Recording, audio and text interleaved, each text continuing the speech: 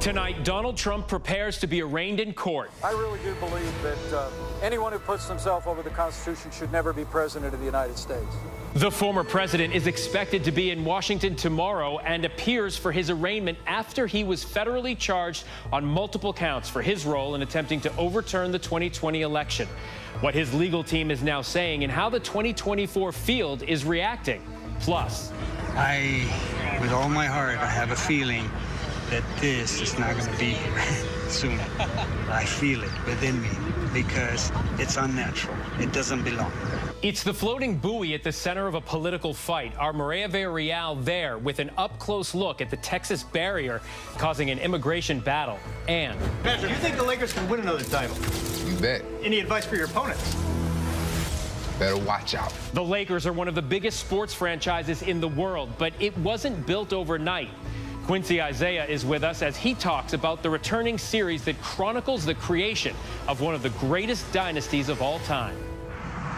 Good evening. I'm Phil Lipoff in tonight for Lindsay Davis. Thanks so much for streaming with us. We're following those stories and much more, including the scary moment that brought the Capitol to a standstill as a potential shooter call shut down the Senate.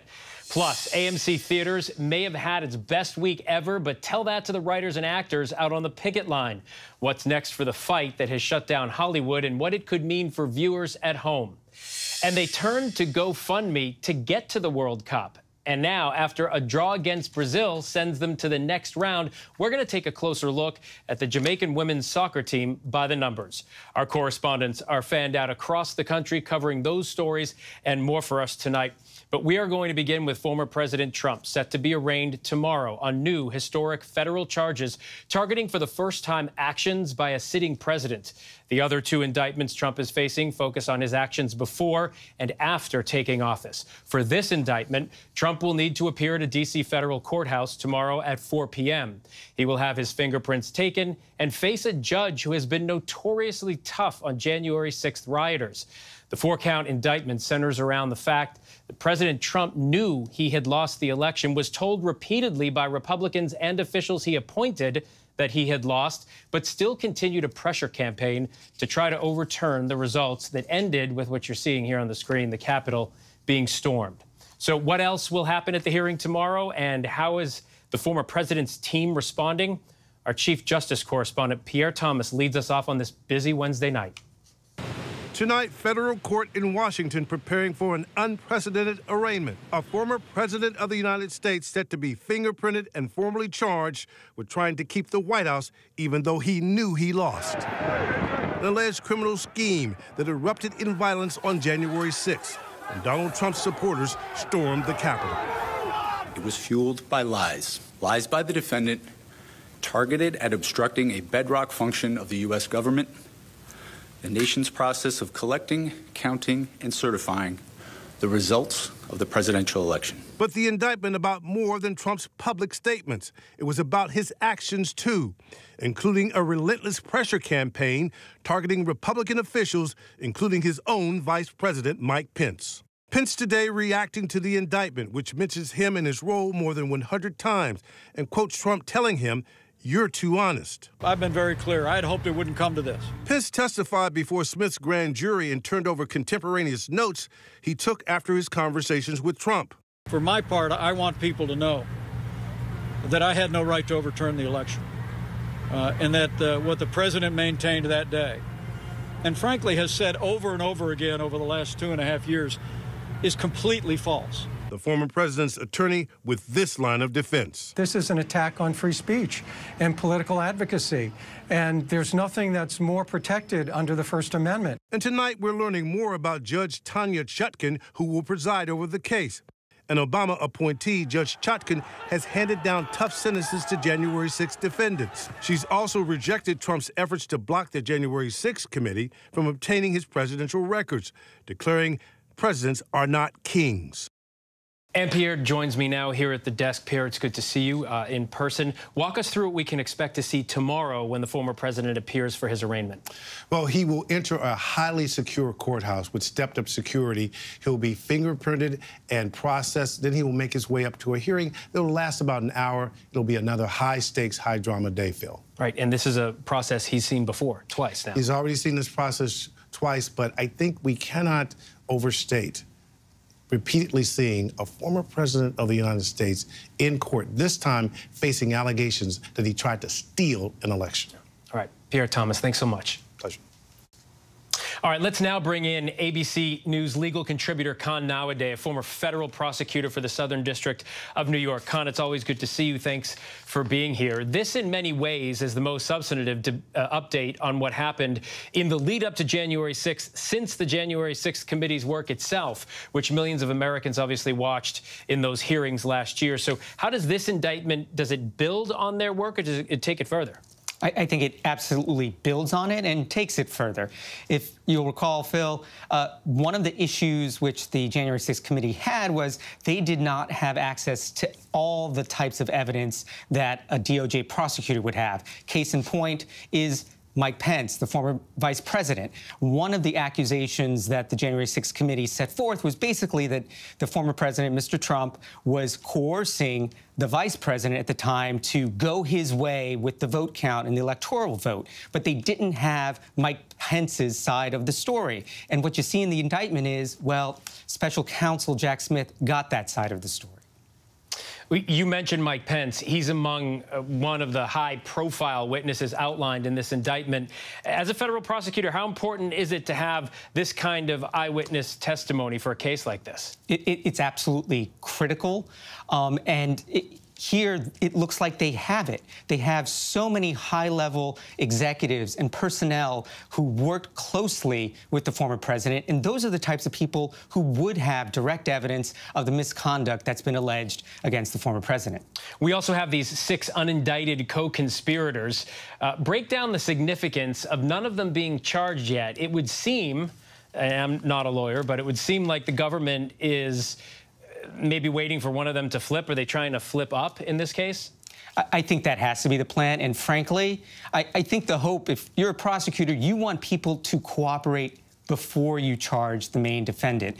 And so here I see this as a weakness in the government's case because they don't have cooperating witnesses already on Team USA who are going to be ready to testify against the former president. So I think this is something they are hoping for. They are absolutely hoping for one of these co-conspirators to turn state's witness on the former president. I know you don't have a crystal ball, but how likely do you think that is?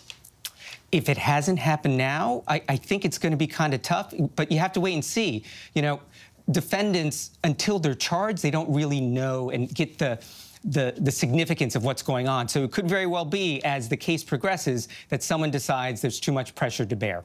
And just lastly, Con, what's the former president's best defense, do you think, here? What case do you expect his side to make, and what hurdles do they face? I think, first of all, they're going to try to move the venue.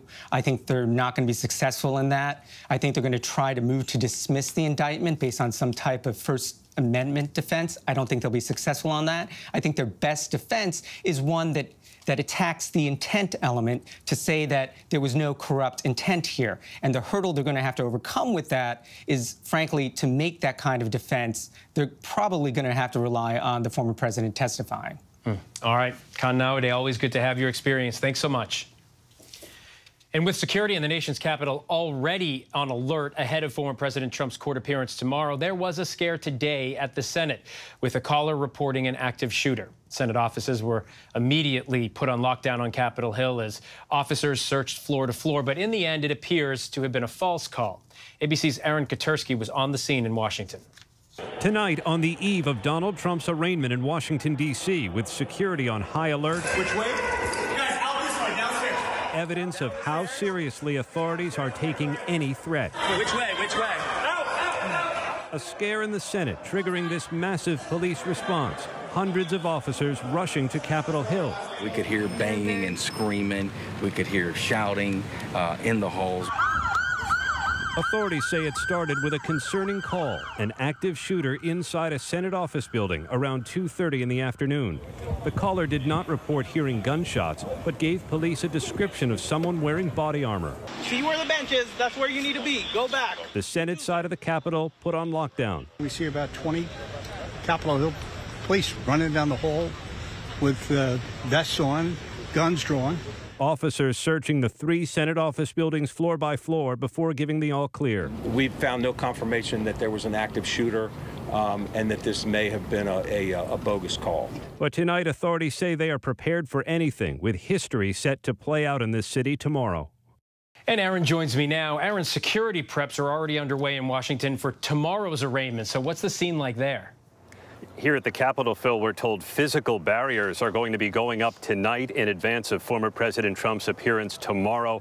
And police say they have been preparing for this for weeks in the event that Trump was, in fact, indicted. Police around the courthouse say security is going to be very tight, and they say they are ready for anything. Phil? I bet. All right. Aaron Katersky from Capitol Hill. Aaron, thank you. Now to the sentencing verdict in the Shabbat massacre at a Pittsburgh synagogue nearly 5 years ago now. The jury voted unanimously that Robert Bowers deserves the death penalty for what is the deadliest anti-Semitic attack in U.S. history. Tonight, the families and survivors are weighing in. Ariel Reshef reports. Tonight, the gunman who stormed that Pittsburgh synagogue, killing 11 in the deadliest attack on the Jewish community in U.S. history, sentenced to death by a federal jury. He murdered them because they were Jewish. After 10 hours of deliberations, the same 12 jurors who weeks earlier found Robert Bowers guilty on all 63 criminal counts, voting unanimously that he should be put to death. Hate has no place in our community. A judge will now decide whether to uphold that jury recommendation. Prosecutors have said Bowers was hunting for Jews when he entered the Tree of Life synagogue in October 2018, gunning down congregants during Sabbath prayers, the victims ages 54 to 97.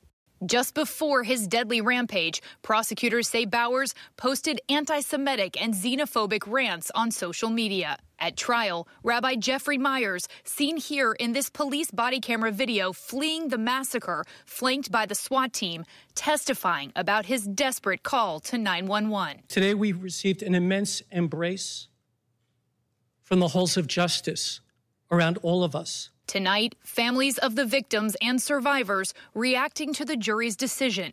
The daughter of Daniel Stein saying justice has been served. I feel like a weight has been lifted and I can breathe a sigh of relief. May my father's light shine eternally and his memory, along with the 10 other victims, forever be a blessing. Ariel joins me now. Ariel, what comes next in this case? Well, Phil, as soon as tomorrow morning, the court could hear victim impact statements from those whose lives were forever changed that day. And then the judge will decide whether to uphold the jury's recommendation of the death penalty. Phil? Yeah, no doubt that will be powerful. Ariel Reshef, thanks so much. New York City police have identified a suspect in the deadly stabbing 28-year-old dancer O'Shea Sibley. Sibley was dancing at a gas station with his friends as they filled up their car when a bystander who was at the scene said they were confronted by a group who yelled homophobic slurs before Sibley was stabbed. A new surveillance video viewed by police shows a heated exchange between the two groups. This week, New York City Mayor Eric Adams said, quote, "We will find the person responsible." The killing has put a renewed spotlight on the violence against the LGBTQ+ community. Tonight, we are also tracking a wild case in Oregon involving possible serial kidnapper. A woman says she escaped her captor in Oregon who kidnapped her and held her in a cinderblock jail cell in his garage. That case has the FBI opening up a nationwide investigation. The question is, could there be more victims out there? Chief National Correspondent Matt Gutman reports.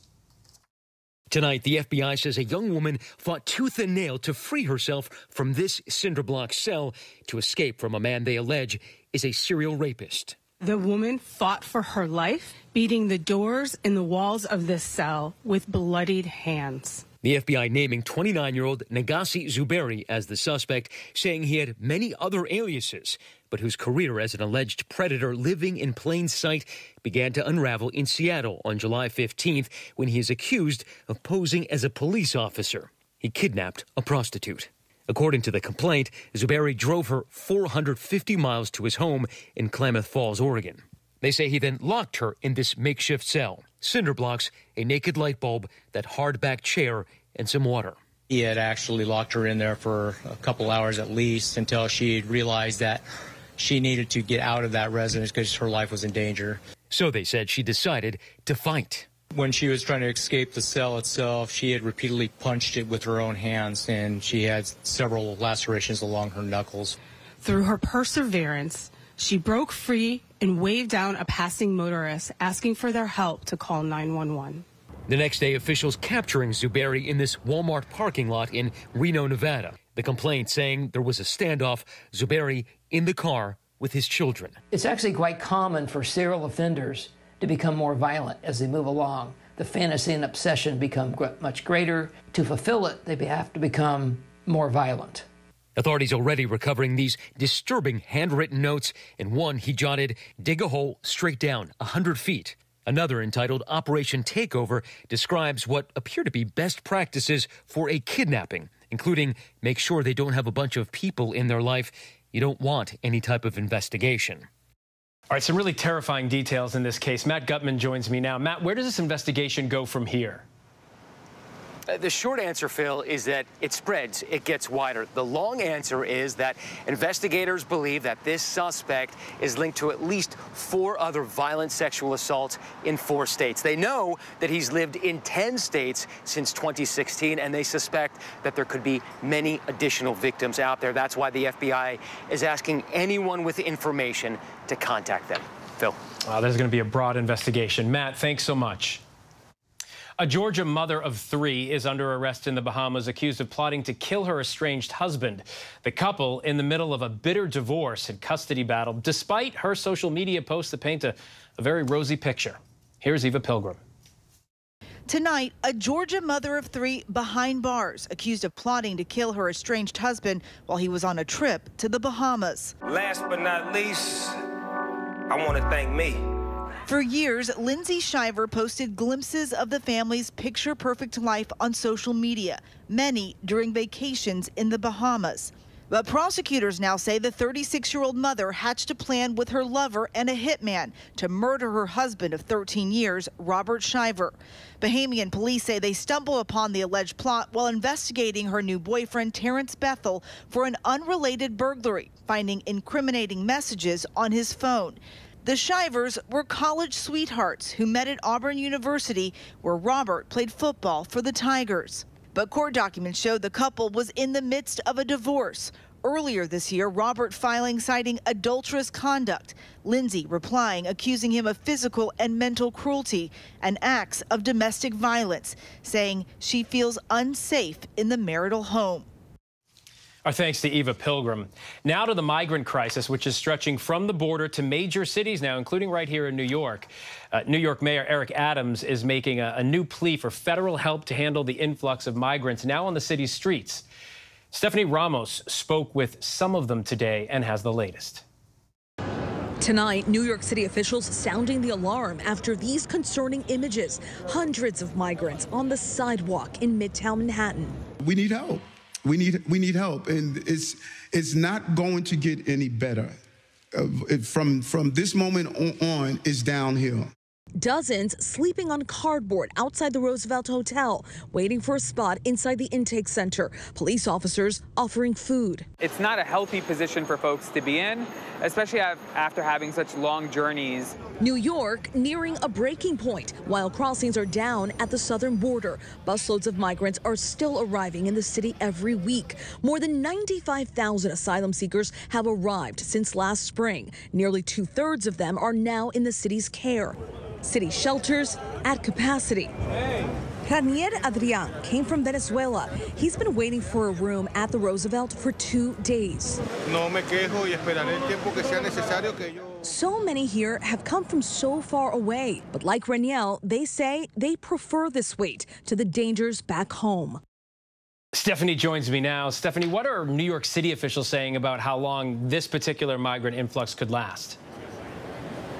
Well, they say there's really no telling. City officials just today said that 2,300 asylum seekers arrived in New York City last week alone. They say there doesn't seem to be an end in sight, and they are urgently asking for the federal government's help. Phil. All right. Stephanie Ramos from New York City. Stephanie, thank you. There's still much more to get to here on Prime tonight. Coming up, he is accused of faking his own death and assuming a different identity in another country to avoid charges. The decision on whether he can be extradited back to the U.S. But next, in our prime focus, a major river is at the center of a legal battle between Texas and the federal government. And that battle has wide-ranging implications for local businesses and for those who use it as a way to seek the American dream.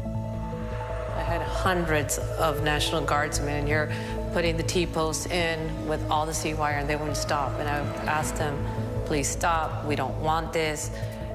We've asked you not to put it up. They weren't listening.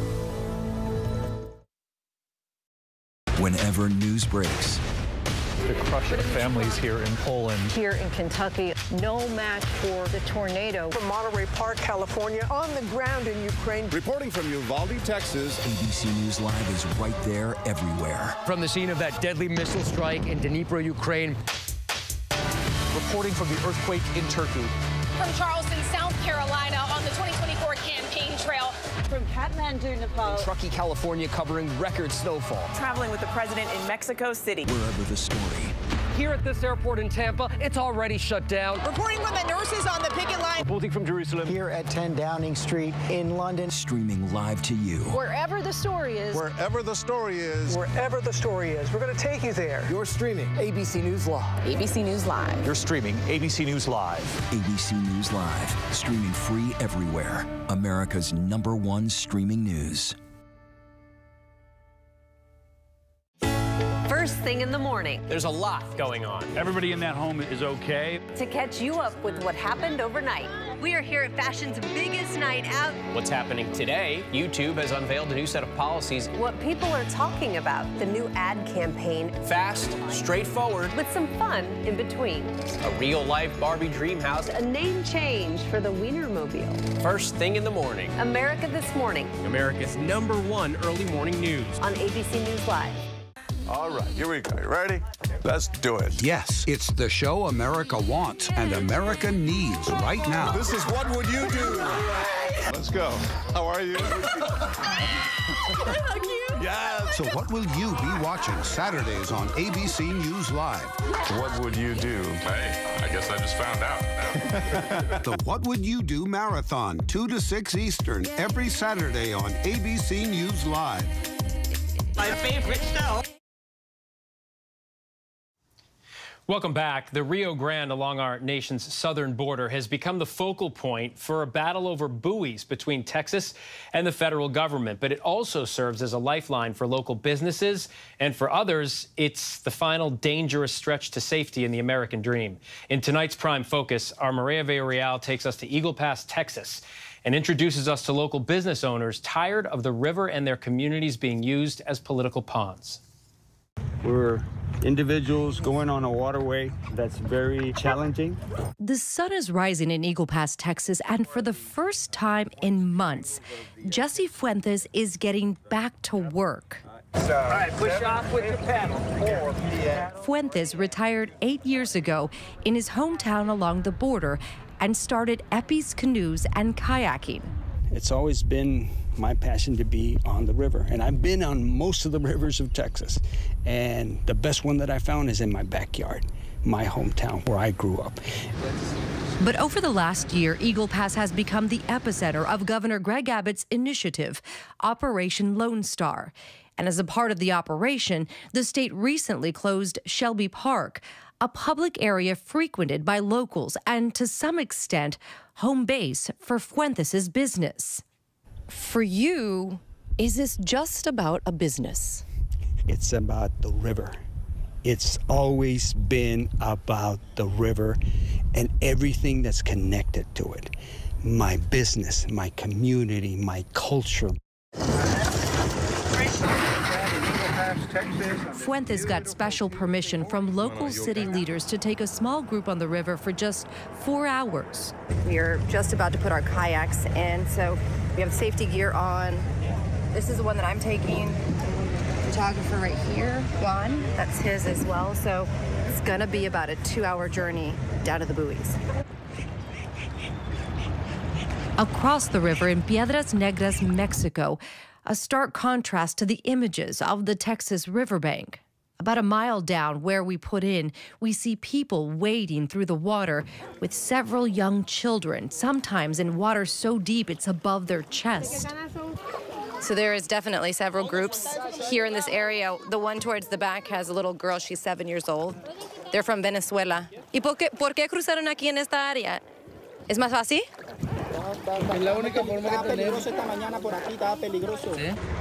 Several people in the group tell us they tried to ask the guardsmen and troopers above for help, but were told they had to walk further to find immigration agents. ¿Cómo estás? Cansado, ¿Sí? Cansado y preocupado, porque desde allá nos venían siguiendo, desde el cartel. ¿Ah, sí? Sí. ¿No tienen otra opción ahorita? No tenemos más que pasar, porque si nos regresamos... ¿Qué van a pasar? Nos pueden secuestrar o matarnos. As the migrants continue to walk, we move further downriver, coming face to face with the latest immigration controversy floating right in the middle of the Rio Grande.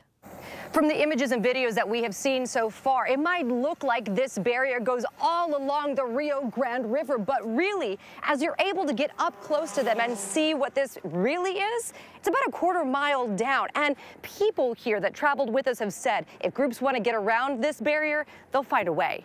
The Department of Justice is suing the state of Texas and Governor Abbott over these red buoys. They claim the hard plastic balls tethered to the bottom of the river with heavy cable wire were installed without consulting the Army Corps of Engineers, and it violates several international treaties. Fuentes is also suing Texas and the governor over this barrier and the inability to conduct business on the river. Abbott has said he is not removing this. So where do we stand? With all my heart, I have a feeling that this is not going to be here soon. I feel it within me because it's unnatural. It doesn't belong. When we finish floating, we end up near a pecan farm owned by Hugo and Magali Urbina. As Republicans who voted for Governor Abbott, the pair initially supported his push to protect the border. But more recently, that's changed. Something happened, and we just saw them take over completely from the Shelby Park. We saw large equipment come in, and they just started bulldozing everything. I had hundreds of National Guardsmen in here putting the T-posts in with all the sea wire, and they wouldn't stop. And I would ask them, please stop. We don't want this. We've asked you not to put it up. They weren't listening.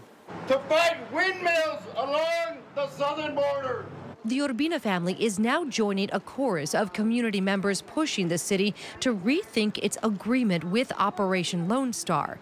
DPS didn't respond to our request for comment, but a regional director did speak in front of the Eagle Pass City Council about the need to keep all of this in place. Maverick County Attorney Jaime Iracheta agreed. We are a small community. This is not something that is sustainable. This is not something that we can handle, and we need some form of law enforcement presence. Ultimately, I'm here to protect the citizens that are getting overrun every single day. Every single day, from our small property owners to our large property owners, they can't live anymore. We have literally 200 plus people a night going through somebody's front yard. Although apprehension numbers along the border have continued to fall in recent months, Iracheta worries if Operation Lone Star pulls out, another influx of migrants will quickly follow. For Jesse Fuentes, the worry goes well beyond Operation Lone Star.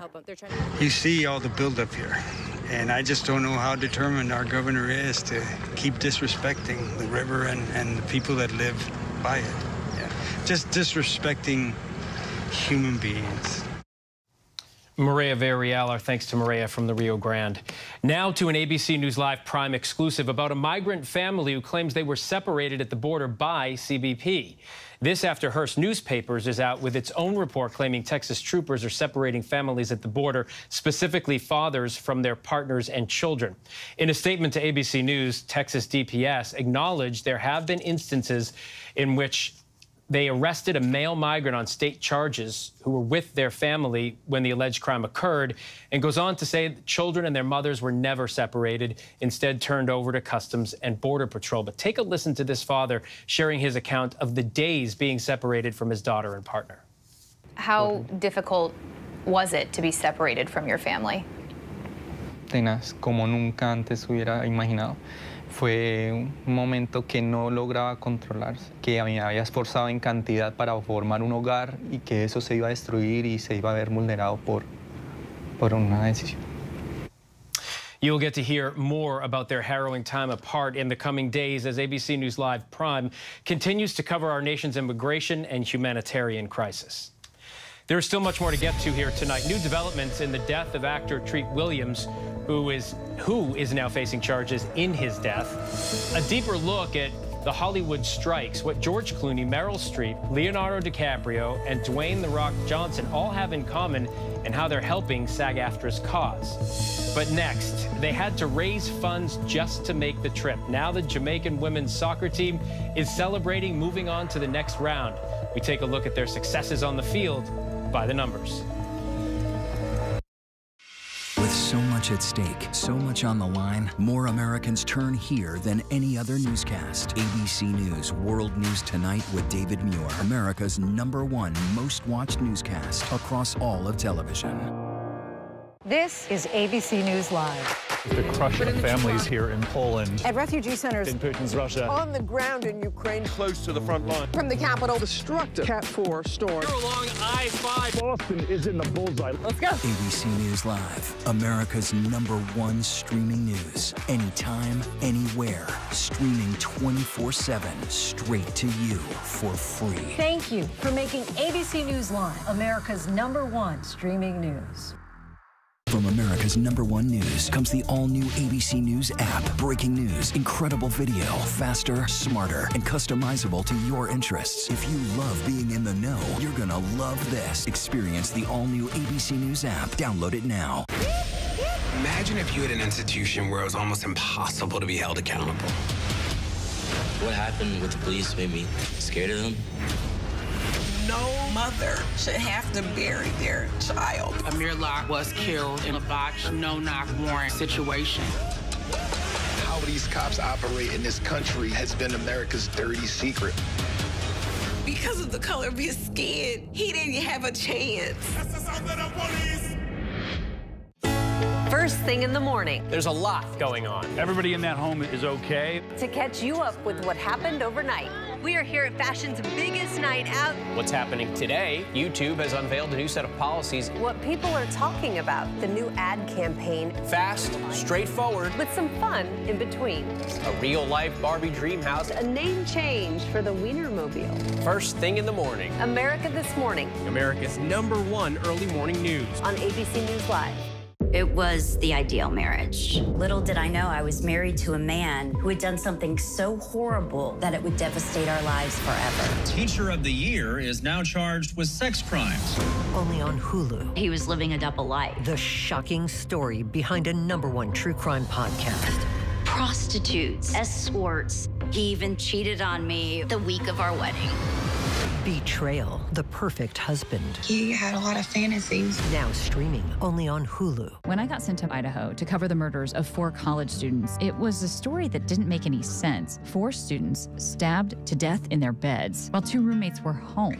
You gotta think to yourself, okay, who's the target and how many people would a man go through to get to his target? I'm Kana Whitworth with ABC News. This is the story of savage murders, a determined small-town police force, and a scholar of crime. This is the King Road Killings. The full series is out now. Listen to every episode wherever you get your podcasts.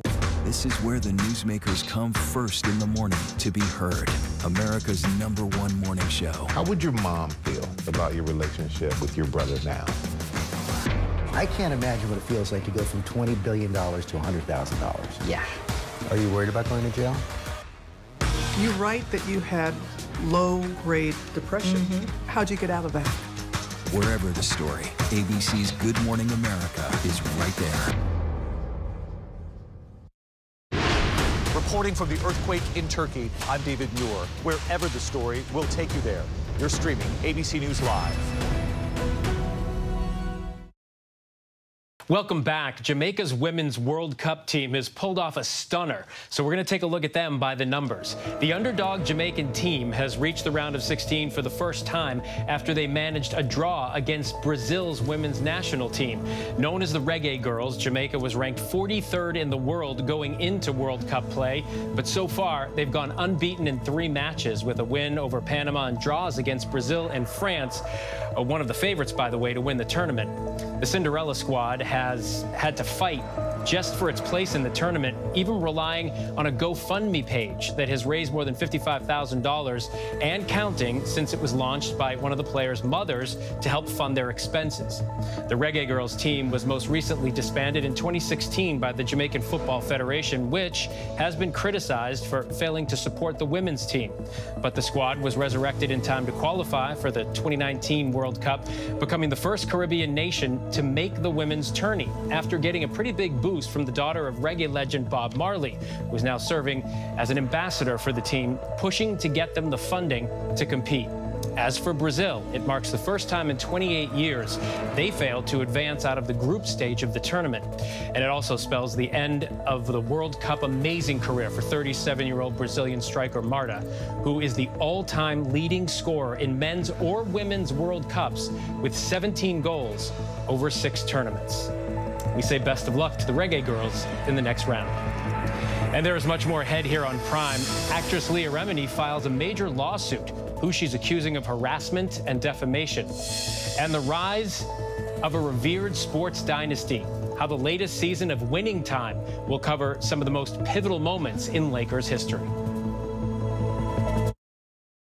What does it take to be America's #1 news? It takes asking the straightforward, tough questions. Do you believe that Donald Trump should ever be president again? How would your mom feel about your relationship with your brother now? I can't imagine what it feels like to go from $20 billion to $100,000. Yeah. Are you worried about going to jail? You write that you had low-grade depression. How'd you get out of that? The newsmaking interviews. You said that there were 6 friends. One of them was sick. Yeah. Do you have future political aspirations? Going to the front line. The search for survivors. How does this war end? And getting to the heart of the story. Thank you for being here. We'll be here for the long run. ABC News, #1 in the morning, the #1 newscast, #1 in daytime talk, Friday nights, Sunday mornings versus the competition, and the #1 streaming news. Thank you for making ABC News America's trusted, straightforward first choice. First thing in the morning. There's a lot going on. Everybody in that home is okay. To catch you up with what happened overnight. We are here at fashion's biggest night out. What's happening today? YouTube has unveiled a new set of policies. What people are talking about. The new ad campaign. Fast, straightforward. With some fun in between. A real-life Barbie dream house. A name change for the Wienermobile. First thing in the morning. America This Morning. America's #1 early morning news. On ABC News Live. This is ABC News Live. The crush of families here in Poland. At refugee centers. In Putin's Russia. On the ground in Ukraine. Close to the front line. From the capital. Destructive Cat 4 storm. You're along I-5. Boston is in the bullseye. Let's go. ABC News Live, America's #1 streaming news. Anytime, anywhere. Streaming 24/7, straight to you for free. Thank you for making ABC News Live America's #1 streaming news. When I got sent to Idaho to cover the murders of 4 college students, it was a story that didn't make any sense. 4 students stabbed to death in their beds while 2 roommates were home. You gotta think to yourself, okay, who's the target and how many people would a man go through to get to his target? I'm Kana Whitworth with ABC News. This is the story of savage murders, a determined small-town police force, and a scholar of crime. This is the King Road Killings. The full series is out now. Listen to every episode wherever you get your podcasts. Get ready, America, every Friday. The hottest trends, styles, and must-have. What's the right stuff to buy right now? I really love that. It's time to buy the right stuff. Yes! And save big time, too. The right stuff. Fridays on GMA. You're going to love it. This is ABC News Live Prime. Thanks so much for streaming with us. Live reporting, breaking news, exclusives, award-winning, powerful, eye-opening. ABC News Live Prime with Lindsay Davis. Streaming weeknights. All right, here we go. You ready? Let's do it. Yes, it's the show America wants and America needs right now. This is What Would You Do? Let's go. How are you? Yeah. So what will you be watching Saturdays on ABC News Live? What would you do? Hey, I guess I just found out. The What Would You Do Marathon, 2 to 6 Eastern, every Saturday on ABC News Live. My favorite show. Welcome back. New details in the case of a man accused of faking his death to avoid a rape charge. The celebrity filing a lawsuit against the Church of Scientology, and Bed Bath & Beyond makes a comeback. Those stories and more in tonight's Rundown.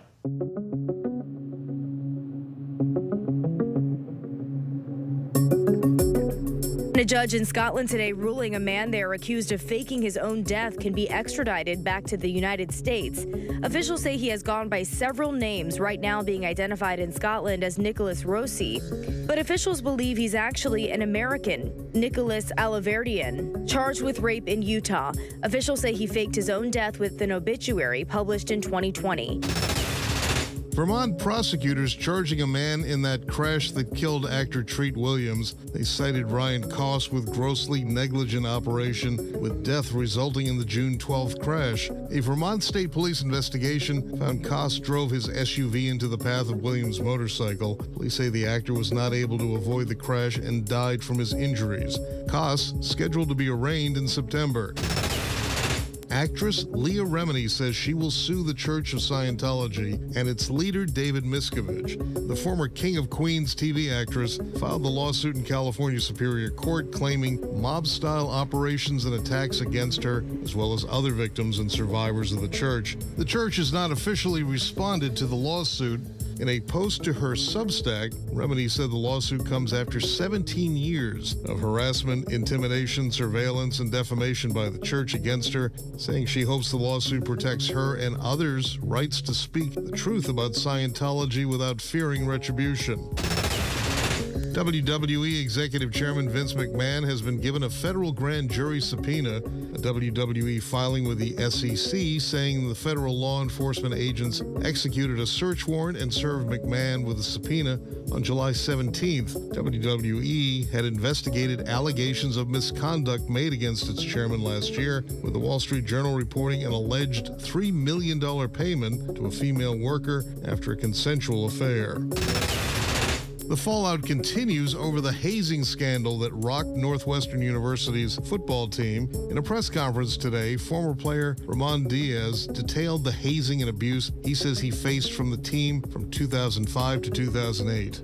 Northwestern has faced multiple former player lawsuits, claiming former coach Pat Fitzgerald and his staff should have known about the program's toxic culture, but did nothing to address it. University telling ABC News yesterday it was taking steps including monitoring the locker room and implementing new anti-hazing training and a new reporting tool. Also today, the university announced it has hired former U.S. Attorney General Loretta Lynch to review those allegations.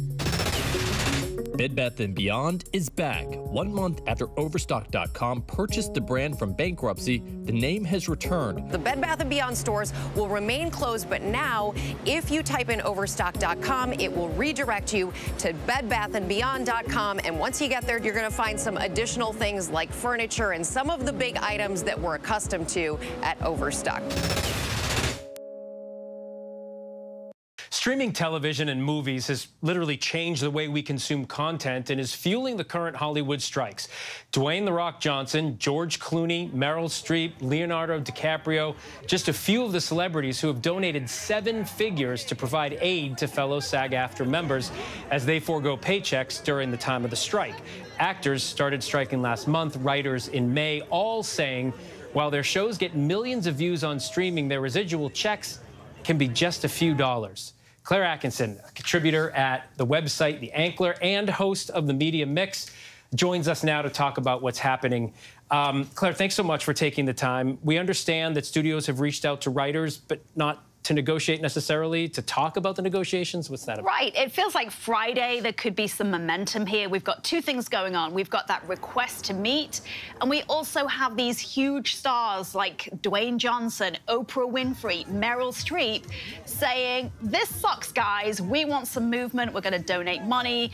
I love Meryl Streep's comment. She said these corporate executives are taking the humanity out of the profession and also the human. And that speaks to this idea that AI is a big problem for actors and writers. Yeah, and that's going to be part of the negotiations, obviously. Do you think that is a deal breaker? I think that there's so many deal breakers. They want higher wages. They want an 11% increase, around 5 in the couple of years after that. So there's a lot on the table. There's so many discussions. What we've got in the backdrop to all of this is a big media earnings season where Wall Street's going to be asking the likes of Warner and Paramount and Disney, where are the profits from these streaming services? You've spent billions of dollars. Now where's the profits? And on the other side of that, they have the actors and the writers saying, you got to give us more of this pie.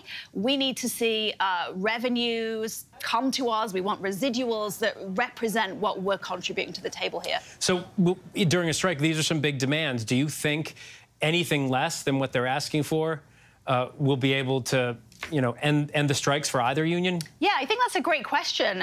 They would say we've been on strike for 3 months in the case of the writers. The actors a little bit less. I think July 13th was the date they went on strike. And they're holding firm, at least the comments that I've been reading on X or Twitter. It feels like they're digging their heels in and they want what they want, and there's no compromise here. There have been reports, at least with the WGA, some studios are waiting it out, seeing if the writers, at the end of the day will eventually have no money to pay bills. That's obviously a tactic. You think it can work? I think it's possible, but I think, as I said, with these big celebrities bearing down on these CEOs who know these people personally, to have that pressure. They also have the pressure of the California state retirement system, which has been, the actors and the writers have been reaching out saying this could be a threat to this asset. You should do something. So they're using every lever they can to put pressure on those studios. And, we'll hear what those studio bosses will have to say this week and next week. And just for our viewers to understand, you talked about AI. What are they arguing here?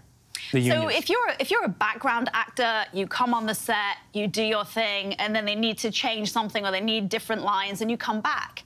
What the fear is that little digital replication of who you are can be manipulated to insert those words into your mouth, and that they don't need to pay you again. So there's no coming back for another day rate or whatever it is. They just have to pay you for a half a day or a full day, whereas perhaps before it was, however many days or weeks they needed you. Talk about the changing landscape. It's literally changing in front of us. Yeah. So if this is still going on through the fall, and that's, a big business concern, what could spring lineups look like and the summer blockbusters look like?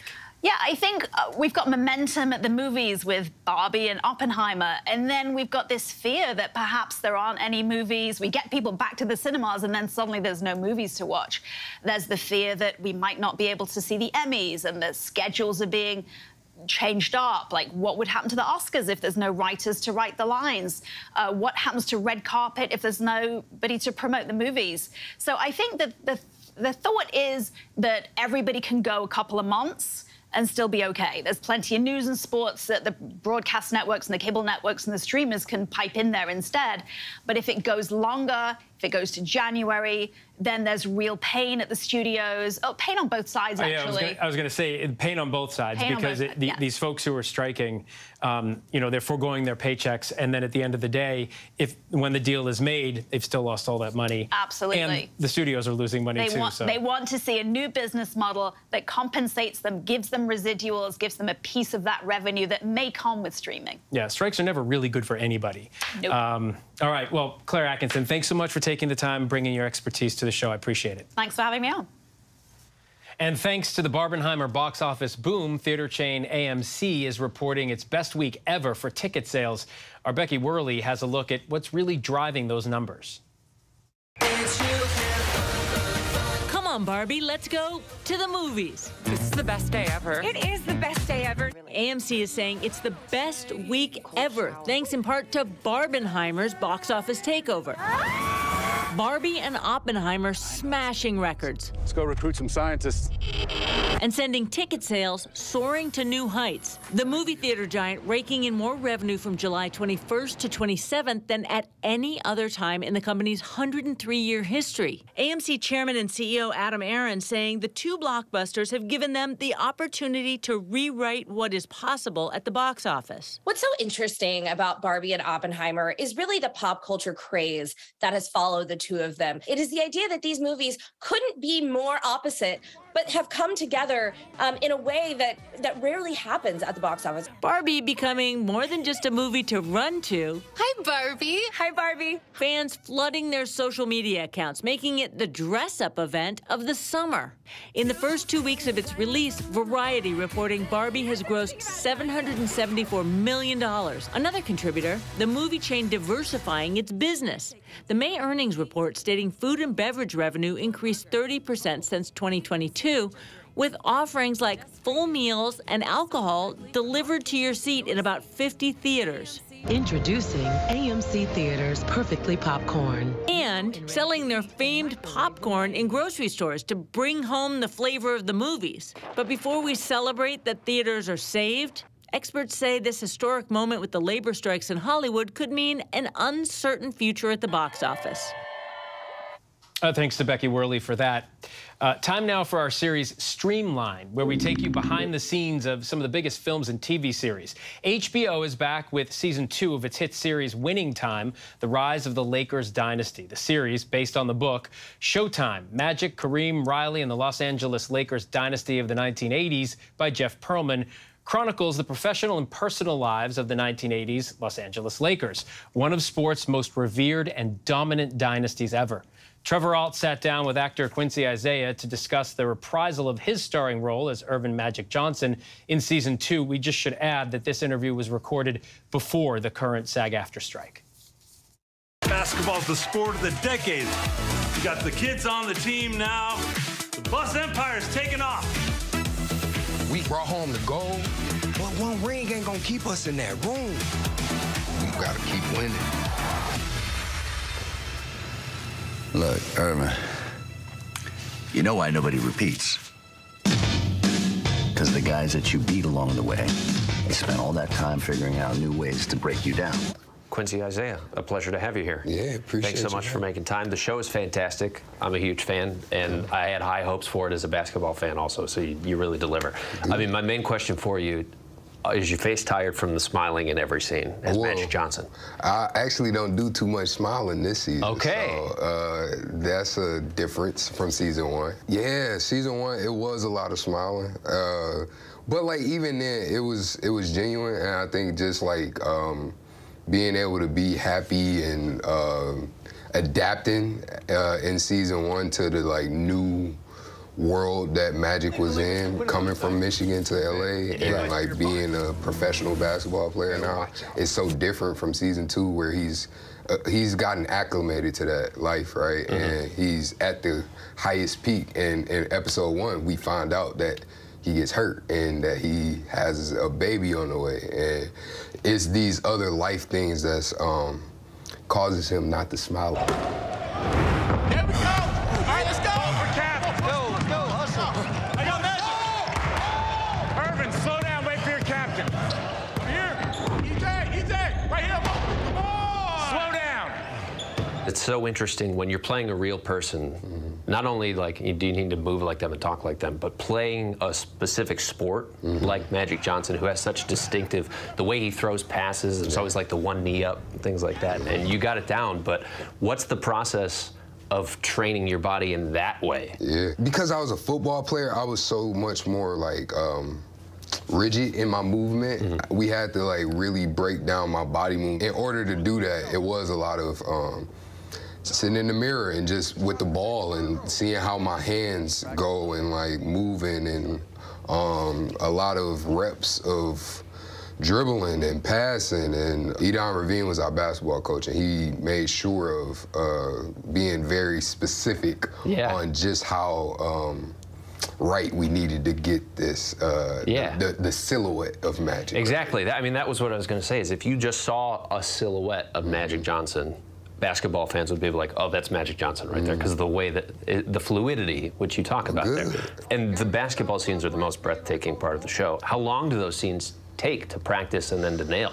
Well, it depends, because there's so many, it depends on how many beats, like story beats are in the basketball scene, because we don't look at it as like a basketball scene, it's story, you know? We look at it as just another piece of the story. So like, the beats in the story are mapped out in a way that like, we'll have a basketball day and we got these specific beats that we gotta hit on this day. A huge part is the relationship between Magic Johnson and Larry Bird. And that's obviously a part of season 1, but it seems like season 2 that really ramps up. What's the key to developing that chemistry? Because that rivalry is kind of legendary. They're the dynasty. We're the flash in the pan. And that's all we're ever gonna be until we beat the Celtics. Yeah, even hearing the name Larry Bird just makes me itch a little bit, I ain't gonna lie. No, Sean Patrick Small is just, he's killing it in season 2. And just our relationship, I think, makes it that much easier for me to play into our character's relationship. I really can't wait to watch all of his scenes and just see how great he's brought that character to life and the intensity and the way that he's just carried himself. You were really open about, I mean, after Winning Time came out, you talked about how before the show was released, you went to therapy, because like this was going to be a pretty major change for your life, your first big role.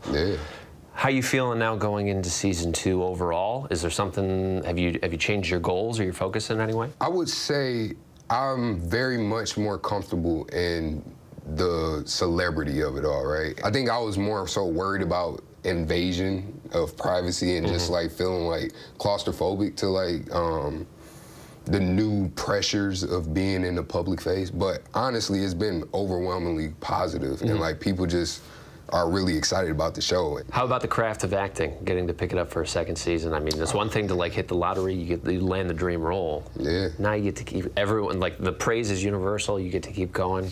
I mean, I can't even imagine. And just the work that we get to do in season 2, just the depths of magic that we get to see this season is very rewarding as an actor. And I'm just blessed that Max and Rodney wrote scripts that allowed me to take it to that place and that they trusted me with the stories that they gave me. And just acting alongside of John, Rob Morgan, Adrian, Jason, like all these people that, Tamara, just people that I really look up to and admire and that's really good at their jobs and pushing me. They push me to be better. And I just hope that that it shows and that I can continue to keep going that route, you know? Yeah, well, we're looking forward to seeing it.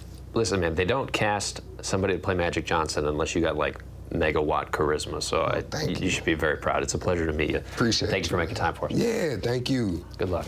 Yeah, we out here. Our thanks to Trevor Ault and Quincy Isaiah for that. Season 2 of the HBO original series Winning Time, The Rise of the Lakers Dynasty, premieres August 6th on HBO Max. And that's our show for this hour. I'm Phil Lipoff. Stay with ABC News Live for more context and analysis of the day's top stories. Thanks for streaming with us.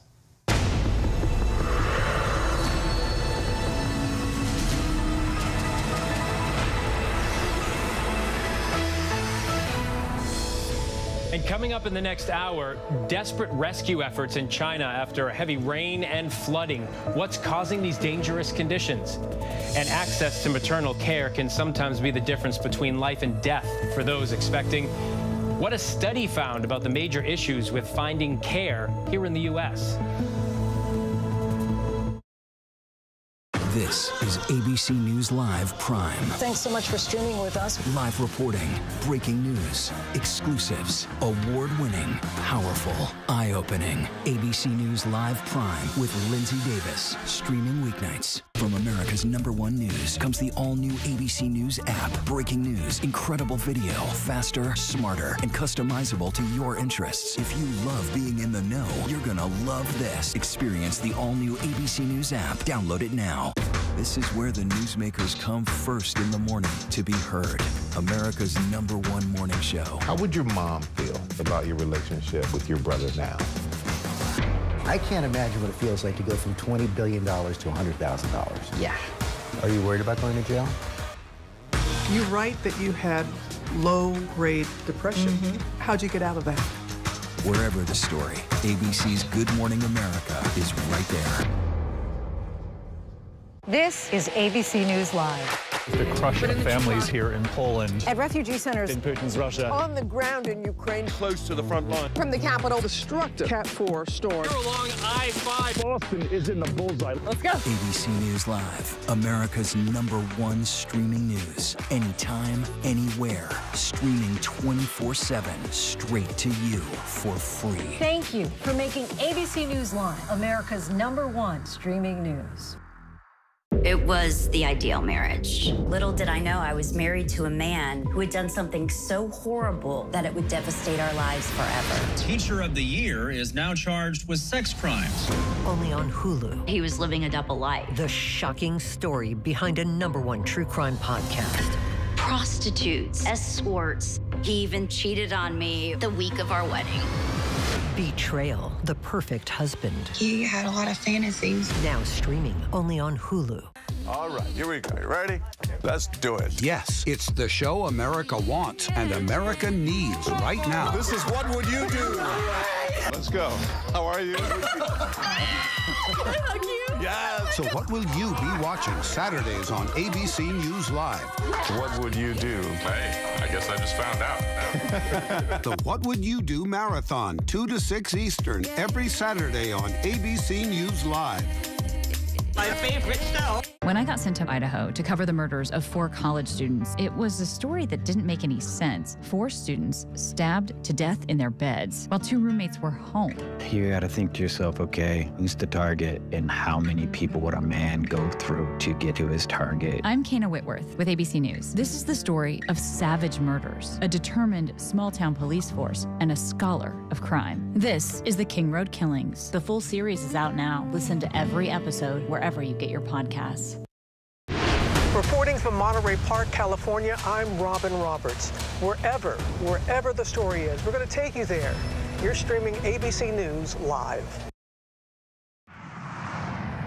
Good evening. This is ABC News Live Prime. I'm Phil Lipoff in tonight for Lindsay Davis. Thanks so much for streaming with us. We've got a lot of news to get to tonight, including the scare that shut down the Capitol after a 911 call brought the nation's center of power to a standstill. Plus, the jury that convicted Robert Bowers for killing 11 people inside a Pittsburgh synagogue has now decided whether he should be put to death. We'll have the decision for you. And what brought massive rain and flooding that led to intense rescue efforts in Beijing and surrounding cities? We go around the world for you as well. But we are going to begin with former President Trump set to be arraigned tomorrow on new historic federal charges, targeting for the first time actions by a sitting president. The other 2 indictments Trump is facing focus on his actions before and after taking office. For this indictment, Trump will need to appear at a D.C. federal courthouse tomorrow at 4 p.m. The 4-count indictment centers around the fact that President Trump knew he had lost the election, was told repeatedly by Republicans and other officials he appointed that he had lost, but still continued a pressure campaign to try to overturn the results. And how is the former president and his team responding tonight? Chief Justice correspondent Pierre Thomas leads us off on this busy Wednesday night. Tonight, federal court in Washington preparing for an unprecedented arraignment. A former president of the United States set to be fingerprinted and formally charged with trying to keep the White House even though he knew he lost. An alleged criminal scheme that erupted in violence on January 6th when Donald Trump's supporters stormed the Capitol. It was fueled by lies. Lies by the defendant targeted at obstructing a bedrock function of the U.S. government, the nation's process of collecting, counting, and certifying the results of the presidential election. But the indictment about more than Trump's public statements. It was about his actions, too, including a relentless pressure campaign targeting Republican officials, including his own Vice President, Mike Pence. Pence today reacting to the indictment, which mentions him and his role more than 100 times, and quotes Trump telling him, "You're too honest." I've been very clear. I had hoped it wouldn't come to this. Pence testified before Smith's grand jury and turned over contemporaneous notes he took after his conversations with Trump. For my part, I want people to know that I had no right to overturn the election, and that what the president maintained that day, and frankly has said over and over again over the last 2.5 years, is completely false. The former president's attorney with this line of defense. This is an attack on free speech and political advocacy, and there's nothing that's more protected under the First Amendment. And tonight we're learning more about Judge Tanya Chutkan, who will preside over the case.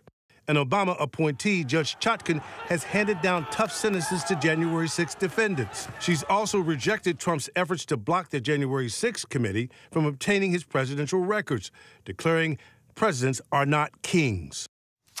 Our thanks to Pierre Thomas. And with security in the nation's capital already on alert ahead of former President Trump's appearance tomorrow, there was a scare to tell you about today at the Senate, with a caller reporting an active shooter. Senate offices on Capitol Hill were obviously put on lockdown immediately as officers searched floor to floor. But in the end, it appears to have been a false call. ABC's Aaron Katersky was on scene in Washington for us. Tonight, on the eve of Donald Trump's arraignment in Washington, D.C., with security on high alert. Which way? Evidence of how seriously authorities are taking any threat. Which way? Which way? A scare in the Senate triggering this massive police response. Hundreds of officers rushing to Capitol Hill. We could hear banging and screaming. We could hear shouting in the halls. Authorities say it started with a concerning call, an active shooter inside a Senate office building around 2:30 in the afternoon. The caller did not report hearing gunshots, but gave police a description of someone wearing body armor. See where the bench is? That's where you need to be. Go back. The Senate side of the Capitol put on lockdown. We see about 20 Capitol Hill police running down the hall with vests on, guns drawn. Officers searching the 3 Senate office buildings floor by floor before giving the all clear. We've found no confirmation that there was an active shooter and that this may have been a bogus call. But tonight, authorities say they are prepared for anything, with history set to play out in this city tomorrow. Aaron Katersky in our nation's capital. Aaron, thank you. And now to the sentencing verdict in the Shabbat massacre at a Pittsburgh synagogue nearly 5 years ago now. The jury voted unanimously that Robert Bowers deserved the death penalty for what is the deadliest anti-Semitic attack in U.S. history. Tonight, the families and survivors are weighing in. Ariel Reshef reports. Tonight, the gunman who stormed that Pittsburgh synagogue, killing 11 in the deadliest attack on the Jewish community in U.S. history, sentenced to death by a federal jury. He murdered them because they were Jewish. After 10 hours of deliberations, the same 12 jurors who weeks earlier found Robert Bowers guilty on all 63 criminal counts, voting unanimously that he should be put to death. Hate has no place in our community. A judge will now decide whether to uphold that jury recommendation. Prosecutors have said Bowers was hunting for Jews when he entered the Tree of Life synagogue in October 2018, gunning down congregants during Sabbath prayers, the victims ages 54 to 97. Just before his deadly rampage, prosecutors say Bowers posted anti-Semitic and xenophobic rants on social media. At trial, Rabbi Jeffrey Myers, seen here in this police body camera video fleeing the massacre, flanked by the SWAT team, testifying about his desperate call to 911. Today we received an immense embrace from the halls of justice around all of us. Tonight, families of the victims and survivors reacting to the jury's decision. The daughter of Daniel Stein saying justice has been served. I feel like a weight has been lifted and I can breathe a sigh of relief. May my father's light shine eternally and his memory, along with the 10 other victims, forever be a blessing. Ariel Reshef reporting tonight. Ariel, thank you. Now to the migrant crisis, which is stretching from the border to major cities, including right here in New York City. And Mayor Eric Adams is making a new plea for federal help to handle the influx of migrants now on the city streets. ABC's Stephanie Ramos spoke with some of them today and has this report. Tonight, New York City officials sounding the alarm after these concerning images. Hundreds of migrants on the sidewalk in Midtown Manhattan. We need help. We need help, and it's not going to get any better. From this moment on, it's downhill. Dozens sleeping on cardboard outside the Roosevelt Hotel, waiting for a spot inside the intake center. Police officers offering food. It's not a healthy position for folks to be in, especially after having such long journeys. New York nearing a breaking point while crossings are down at the southern border. Busloads of migrants are still arriving in the city every week. More than 95,000 asylum seekers have arrived since last spring. Nearly 2/3 of them are now in the city's care. City shelters at capacity. Ranier Adrian came from Venezuela. He's been waiting for a room at the Roosevelt for 2 days. So many here have come from so far away, but like Raniel, they say they prefer this wait to the dangers back home. Stephanie joins me now. Stephanie, what are New York City officials saying about how long this particular migrant influx could last? Well, they say there's really no telling. City officials just today said that 2,300 asylum seekers arrived in New York City last week alone. They say there doesn't seem to be an end in sight, and they are urgently asking for the federal government's help. Phil. All right. Stephanie Ramos from New York City. Stephanie, thank you. A Georgia mother of 3 is under arrest in the Bahamas, accused of plotting to kill her estranged husband. The couple in the middle of a bitter divorce and a custody battle, despite her social media posts that paint a very rosy picture. Here's ABC's Eva Pilgrim. Tonight, a Georgia mother of 3 behind bars, accused of plotting to kill her estranged husband while he was on a trip to the Bahamas. Last but not least, I want to thank me. For years, Lindsay Shiver posted glimpses of the family's picture-perfect life on social media, many during vacations in the Bahamas. But prosecutors now say the 36-year-old mother hatched a plan with her lover and a hitman to murder her husband of 13 years, Robert Shiver. Bahamian police say they stumbled upon the alleged plot while investigating her new boyfriend, Terrence Bethel, for an unrelated burglary, finding incriminating messages on his phone. The Shivers were college sweethearts who met at Auburn University, where Robert played football for the Tigers. But court documents show the couple was in the midst of a divorce. Earlier this year, Robert filing citing adulterous conduct. Lindsay replying, accusing him of physical and mental cruelty and acts of domestic violence, saying she feels unsafe in the marital home. Eva Pilgrim tonight. Eva, thank you. New York City police have identified a suspect in the deadly stabbing of 28-year-old dancer O'Shea Sibley. Sibley was dancing at a gas station with his friends as they filled up their car when a bystander who was at the scene said they were confronted by a group who yelled homophobic slurs before Sibley was stabbed. New surveillance video viewed by police shows a heated exchange between the two groups. This week, New York City Mayor Eric Adams said, "We will find the person responsible." The killing has put a renewed spotlight on the violence against the LGBTQ+ community. And tonight, we are also tracking a wild case in Oregon involving a possible serial kidnapper. A woman says she escaped her captor in Oregon, who kidnapped her and held her in a jail cell in his garage. That case has the FBI opening now a nationwide investigation. And could there be more victims is the question they are asking. Chief National Correspondent Matt Gutman reports. Tonight, the FBI says a young woman fought tooth and nail to free herself from this cinder block cell to escape from a man they allege is a serial rapist. The woman fought for her life, beating the doors and the walls of this cell with bloodied hands. The FBI naming 29-year-old Nagasi Zuberi as the suspect, saying he had many other aliases, but whose career as an alleged predator living in plain sight began to unravel in Seattle on July 15th when he is accused of posing as a police officer. He kidnapped a prostitute. According to the complaint, Zuberi drove her 450 miles to his home in Klamath Falls, Oregon. They say he then locked her in this makeshift cell, cinder blocks, a naked light bulb, that hardback chair, and some water.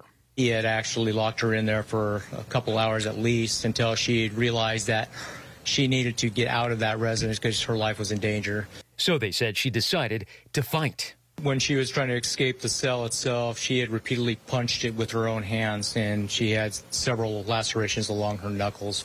Through her perseverance, she broke free and waved down a passing motorist, asking for their help to call 911.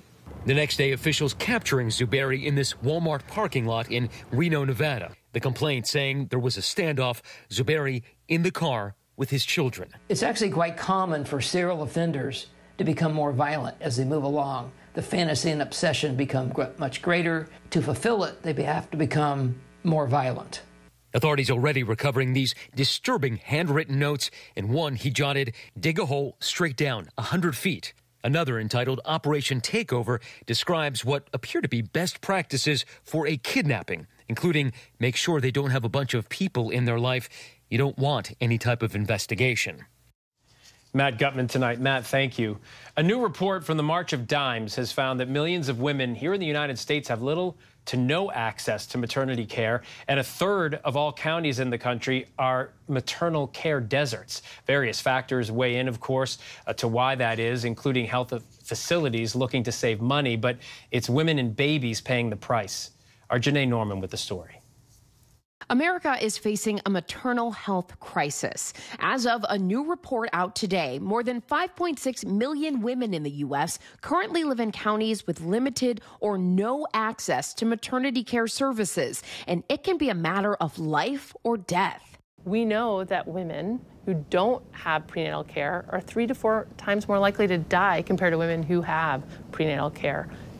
When a county has no birthing facilities or practicing OBGYNs, they're designated by the March of Dimes as a maternity care desert. Do you feel like the situation around maternal care deserts has gotten better, or is it worse off than it was 10 years ago? No, it's getting worse. The number of patients affected by maternity care deserts is increasing. It's a combination of financial constraints for hospitals, lack of providers who are willing to live in areas that are more rural. In Colorado, more than 37% of counties are maternity care deserts, including Moffat County. The next closest facility for patients, an hour away at UC Health in Steamboat Springs. Faith Weather raced an hour to Steamboat when she realized her baby wasn't moving. I go in for testing and seeing if everything looks okay, and my water breaks. While the baby was okay, 3 days after giving birth, she had another complication while recovering and needed to get back to the center. Because I couldn't drive myself. I was calling my dad and I was like, hey, we need to get to Steamboat as soon as possible. When Brittany Thompson was ready to give birth to her second child, she knew she had an hour-and-a-half drive to the hospital in Steamboat, but things didn't go according to plan. And I had a baby landside at 9:40 on the side of the highway. She was 30 minutes from the hospital when she says her contractions started getting more intense. She told her husband to call 911. The ambulance got there right as she was crowning, and so then I just delivered her. Our thanks to Janae Norman, and there is still much more to get to tonight. Coming up, who's been responsible for the way people give birth and receive reproductive care? Author Alison Yarrow's book dives into the implications she says it's had on society. But next, a deadly end to an investigation targeting criminal groups, what police seized in a major raid. Here in Poland. Here in Kentucky, no match for the tornado. From Monterey Park, California, on the ground in Ukraine. Reporting from Uvalde, Texas. ABC News Live is right there everywhere. From the scene of that deadly missile strike in Dnipro, Ukraine. Reporting from the earthquake in Turkey. From Charleston, South Carolina, on the 2024 campaign trail. From Kathmandu, Nepal. In Truckee, California, covering record snowfall. Traveling with the president in Mexico City. Wherever the story. Here at this airport in Tampa, it's already shut down. Reporting from the nurses on the picket line. Reporting from Jerusalem. Here at 10 Downing Street in London. Streaming live to you. Wherever the story is. Wherever the story is. Wherever the story is. We're going to take you there. You're streaming ABC News Live. ABC News Live. You're streaming ABC News Live. ABC News Live. Streaming free everywhere. America's #1 streaming news.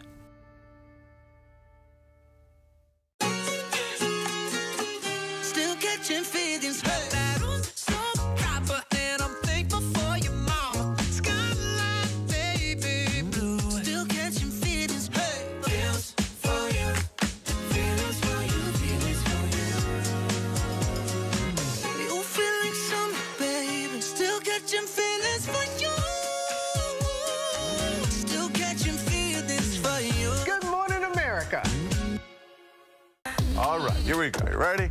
Let's do it. Yes, it's the show America wants and America needs right now. This is What Would You Do? Let's go. How are you? Yes. So what will you be watching Saturdays on ABC News Live? What would you do? Hey, I guess I just found out. The What Would You Do Marathon, 2 to 6 Eastern, every Saturday on ABC News Live. My favorite show. Reporting from Denver, I'm Mola Lengi. Wherever the story is, we'll take you there. You're streaming ABC News Live.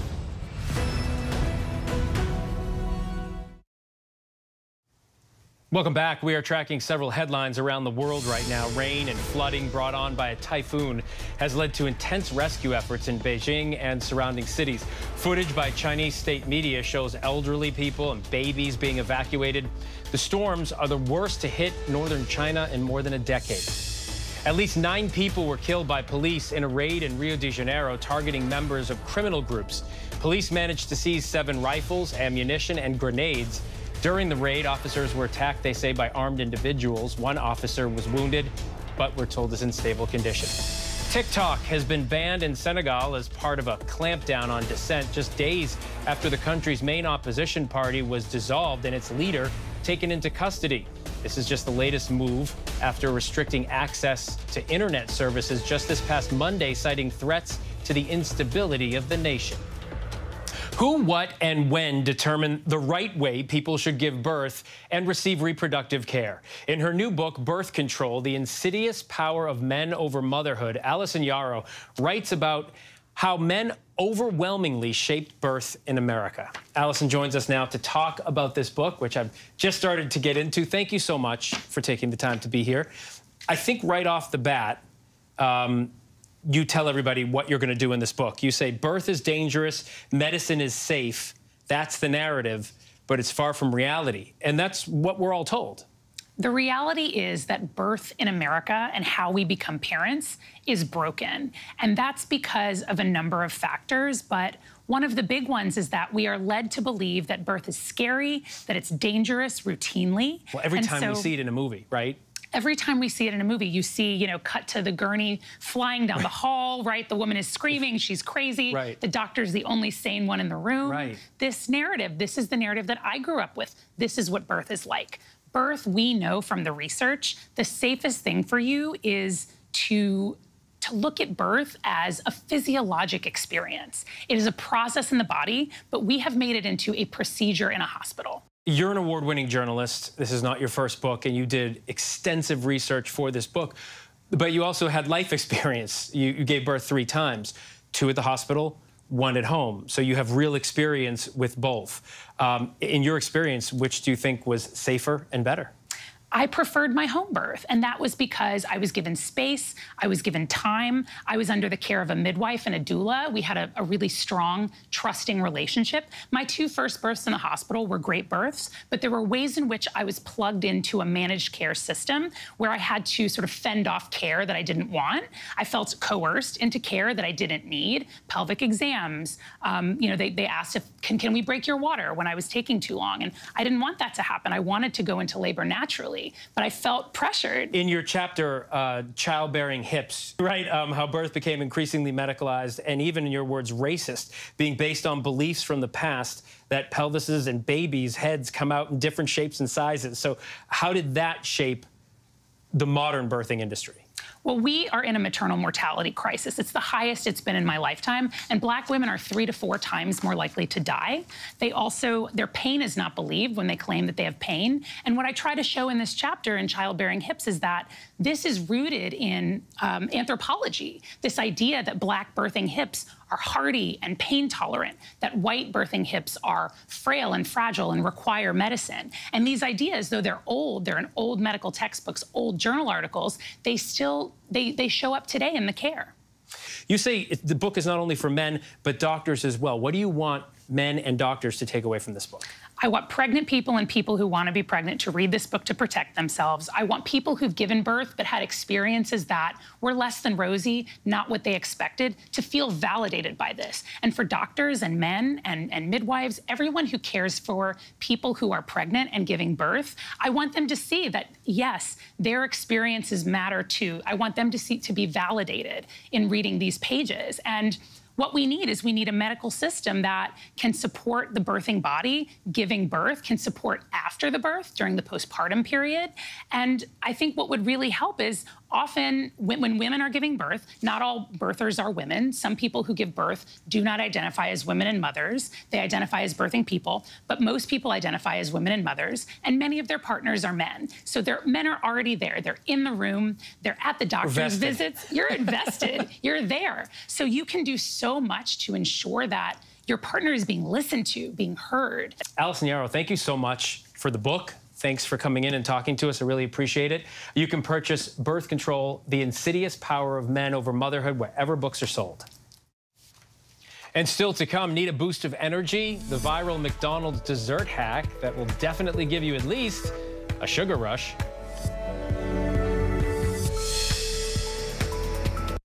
When I got sent to Idaho to cover the murders of 4 college students, it was a story that didn't make any sense. 4 students stabbed to death in their beds while 2 roommates were home.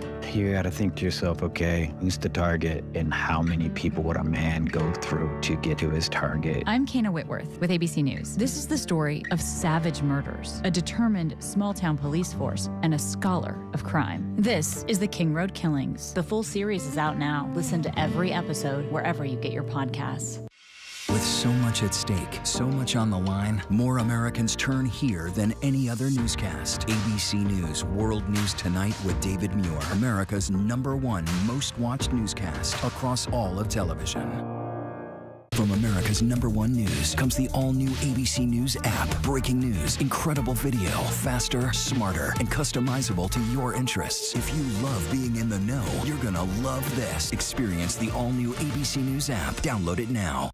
All right, here we go. You ready? Let's do it. Yes, it's the show America wants and America needs right now. This is What Would You Do? Let's go. How are you? How cute. Yes. So what will you be watching Saturdays on ABC News Live? What would you do? Hey, I guess I just found out. The What Would You Do Marathon, 2 to 6 Eastern, every Saturday on ABC News Live. My favorite show. Finally tonight, the sweet Sunday hack that is getting millions of hits on social media. 2 moms got creative and came up with their own DIY dessert using McDonald's favorites. Will Reeve has it. Oh gosh, it does get a little messy in the car, but it's worth it. It's the latest dessert trend that has the internet feeling the sugar rush. McDonald's mashup-inspired sundae, scooping up nearly 10 million views on TikTok. Oh, wow. Best friends Joy and Lisa showing off their ice cream creativity at the drive-thru, alongside Lisa's influencer daughter Janelle, taking this summer treat to the next level. It's a party. Babe, it's a party. It's a party. I had to try it for myself. 6 vanilla ice cream cones, please. And the small fries. Now that we've got all the ingredients, it's time to create our monster sundae. First, we'll smash 6 ice cream cones together, throw in some cookies, layer it with some fudge, and last but certainly not least, sprinkles. Then I checked in with the creators behind the trend to show them my masterpiece. Okay, so I've made my ice cream smash cake right here. Oh, it's pretty. So I'm gonna dip the fries first. Oh, he's going for it, man. I'm going for it. That's very good. What did it feel like when you found out that your thing that you do for fun at McDonald's or wherever is like super popular now? Crazy fun. Yeah, it feels fun. I think it's fun memories. It's fun to do. It's a fun activity, and it makes everybody laugh. I just couldn't get enough. No, it looks amazing. For me, the fries, I'm told I need to try fries and ice cream. I haven't yet, but I will. That's our show for tonight. I'm Phil Lipoff. ABC News Live is here for you all night with the latest news, context, and analysis, and some dessert. You can always find us on Hulu, Roku, the ABC News app, and, of course, abcnews.com. Good night.